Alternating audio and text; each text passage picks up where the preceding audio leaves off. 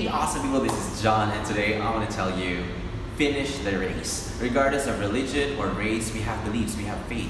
We are taught about God's promise, we are taught about His faithfulness, so we feel more secured and at peace. And suddenly, adversities come along the way. So we start to get distracted, we get discouraged, we get lost, we get worried.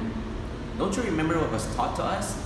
To keep the faith. So focus on your faith, not by what you see, not by what's happening around you, because God is with you always and always. He promised that. He will fight for you.